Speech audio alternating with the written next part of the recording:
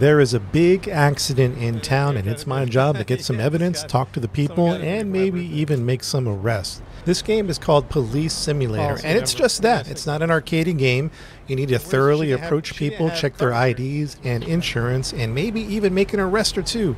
You don't want people who are under the influence driving through town.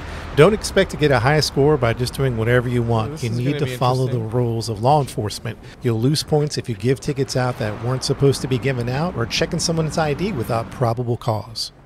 So what did I think of the game? I think it's pretty good. There's some clunky aspects to how the game operates, but overall it's fun to run around, and I do like a couple of things. One, there's 2-player co-op, so jump in with a friend and have a good time.